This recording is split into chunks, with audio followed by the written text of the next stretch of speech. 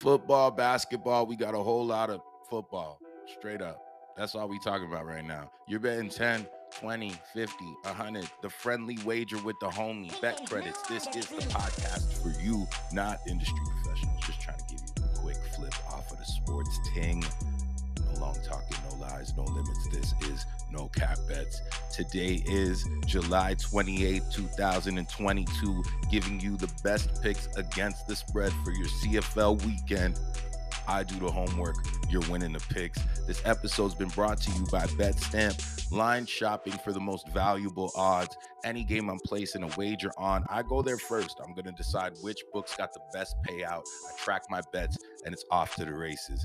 Download the BetStamp app now. Use the promo code NOCAPBETS. Once again, that's BetStamp with the promo code NOCAPBETS. No cap recap. Montreal goes up against Ottawa. They narrowly escaped that one, winning 40-33. Mind you, it was on the road, so respect due to the Alouettes for that one. And Ottawa just grinded. No wins on the year, but they're in every game, it seems like. That's what I kind of like about the CFL.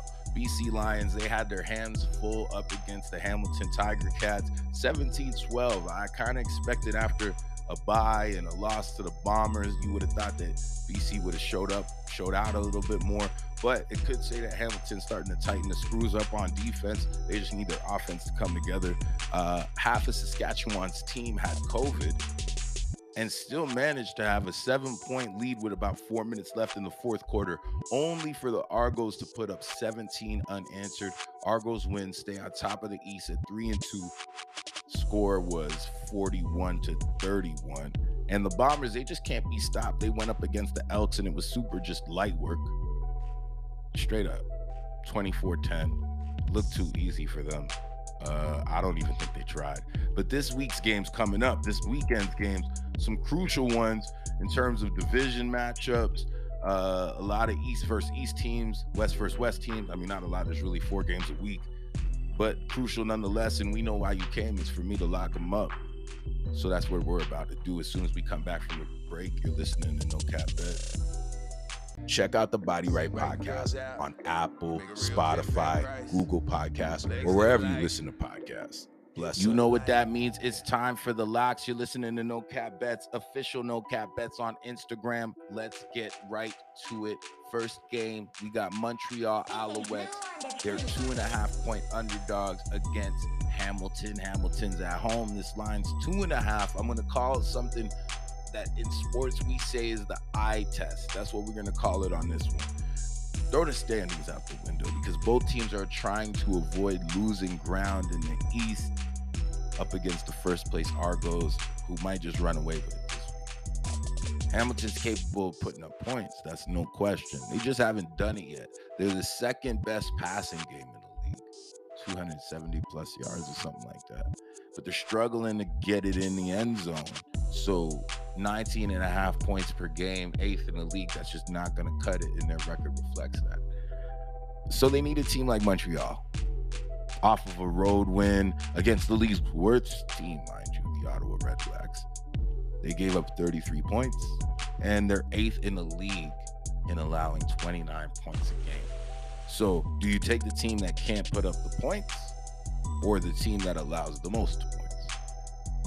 Home field advantage for me is a big one in this win. So it gives me hope that the Ticats look like the team that we saw head and make 2 back-to-back Grey Cup final appearances. Montreal's 4-2 ATS. Big risk. Once again, though, I'm taking a look at the eye test. And I'm going to say back-to-back road wins, especially because that one was close. It was a little bit of a slugfest, are not likely for the Owls. Given Hamilton has already dropped 2 at home, Tim Hortons Field, you don't go to Tim Hortons Field and just walk out with a win. I'm going to say Tiger Cats by a field goal and some change. Hamilton 2.5. We're moving on to the next game. Our next game is going to be Saskatchewan and the BC Lions. Now, this one's at 2.5. I got to really point out that Saskatchewan's trying to avoid a 3-game skid. They're favored in this game, and they completely collapsed against the Argos. Mind you, half of the team had COVID, but they collapsed, and they've lost to the Argos twice. in as many weeks, while BC's 4-1, tied for second in the West with Calgary. BC came into the season hot, and a big reason was because of QB Nathan Rourke, first in passing TDs, third in passing yards. The guy's got NCAA experience. He's repping Oakville. Like, what's not to love about this kid? But they ran into the juggernauts, the Winnipeg Blue Bombers, and they got humbled 40-22.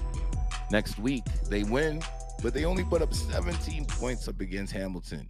And it's just not the high-flying defense that we were once accustomed to seeing. I shouldn't even say accustomed. That's just what we saw in the first few weeks. So now you're on the road against Saskatchewan, a team that could stay on the field with a nice running game. I think it's the best running game. And it's tough in the CFL, as I mentioned, to get these road wings, get your offense going on the road.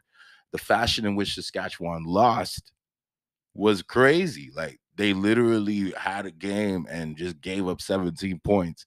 So this is going to be tough. Like, they're going to have a lot to prove at home. Cody Fajardo, their starting quarterback, is back from COVID. He had some MCL issues. There's COVID tests. So there's a lot of questions going on around Saskatchewan right now. But to lock them up right now as a 2.5-point favorite, I don't even think they should be favored given all of the suspect situations that's going on with injuries and COVID tests and whatever. So just off of the strength of the intel, man, I got to go with BC. We're going to take BC the dogs 2.5. I bet they're winning it outright. And that's a lock right there. Next game, Calgary, they're up against the Winnipeg Blue Bombers. I don't have to tell you this is a big bro, little bro. You guys heard my take on this last week, 2 weeks ago, sorry. And if you take a look at this, the Stampeders, they've got one loss on the year. But to guess who? The top shotters of the CFL, the Winnipeg Blue Bombers. When they played a couple weeks ago, the score was 26-19. Respectable. Stamps kept it close. It was 20-19 for a long time in that game. And that line was 3.5. And I'm not sure what home field advantage is for the Stamps. I don't know how great they are at home or whatever. I didn't really look into that. But if you had said that the Stamps were 3-point dogs, we might have a conversation. But when you put the line at 1, you're just basically asking me who do I think's winning the game. Like, if you put Winnipeg and Calgary in Antarctica, I don't care where they're playing the game. Calgary, you could play it at Bo Levi Mitchell, the Calgary starting quarterback's house. It doesn't, in his backyard. It doesn't matter. I'm taking the Winnipeg Blue Bombers every time. I just don't think that this is the week where they lose. And their undefeated streak is broken. So that's pretty much the lock right there. You heard it right here on No Cap Bets. We're taking the Winnipeg Blue Bombers. And our last game is the Argos. They're up against the Ottawa Red Blacks. Top of the East versus bottom of the East. Ottawa can't get a win. I don't know what you want me to say. There's no way you're going to have me take them, and I'll stand on that. Argos are looking dangerous. They're finding ways to win games. Come back on the road last week, like I mentioned a few times on the show already. And it's credit to the defense. They got a pick 6, pretty much closed out a game 2 weeks ago. Special teams, they got a forced fumble, pretty much put the casket on them, the dagger right there. And when I think about their offense, they were like a couple weeks ago, they were fighting on the sidelines because they know that they're really better than how they look.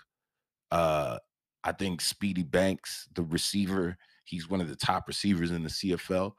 You got a running back, vet Harris, got a couple great cups with Winnipeg over here, still trying to show what he's got. And your quarterback is decent. I mean, I don't know where he stands in terms of the best quarterbacks in the CFL, but we call him Macbeth. And we're hitting that game up live, the No Cap Bets vibes over there at BMO Field. So, I mean, I don't really have no choice. I told you guys last week I hate going against my home team. Saskatchewan got COVID and didn't cover, so I shouldn't have went against my home team. And now I'm going to the game, so I'm backing them either way. You could say I'm betting it with my heart. It doesn't even matter. Toronto's 3-2 ATS and 3-2 on the year. I'm looking for them to go 4-2 both ways. It's the Toronto Argos with my fourth and final Lock. So we got it all pretty much summed up that way. First game, we're taking the Hamilton Tiger Cats. We're taking the BC Lions. A lot of underdogs I'm rocking with, except, well, not really. It's half and half. We got Winnipeg Blue Bombers 1-point favorites. And then we're going to definitely take the Toronto Argonauts this week. If you liked everything that you heard, make sure you subscribe, like. If you're watching us on YouTube, comments up in the comments, please and thank you. We appreciate every little listen right now. You know, we're still building on it. So you're listening to No Cap Bets. Make sure you follow us on Instagram, official No Cap Bets. And it's been another episode. We'll be back with a recap. You know how it goes. And check us out on Insta for the live, or maybe YouTube too, for the live vlog at the Toronto Argos game. You already know. Been another episode of No Cap Bets. Bless up.